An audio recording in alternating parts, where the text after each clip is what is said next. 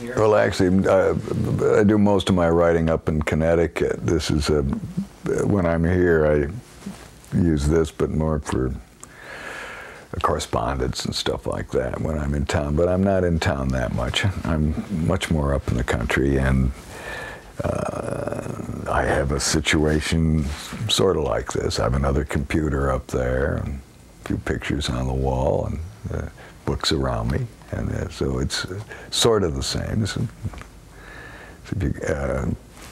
When I write, I normally start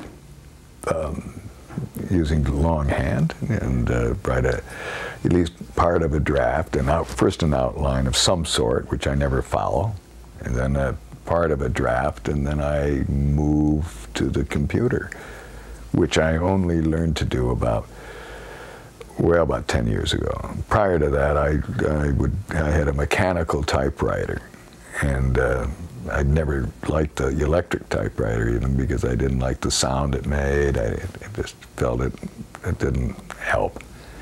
But the computer is very much my friend, and I always feel that I'm on my way when I make that adjustment to the computer.